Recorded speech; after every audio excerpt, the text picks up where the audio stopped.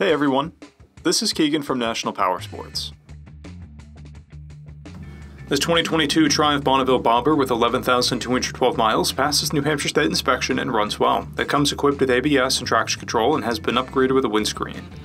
The Bobber's classic styling, solo seat, and contemporary power make it a compelling modern classic that stands out even among other Triumph models.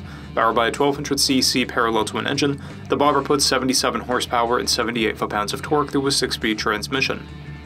It weighs in at 502 pounds and has a 27.2-inch seat height.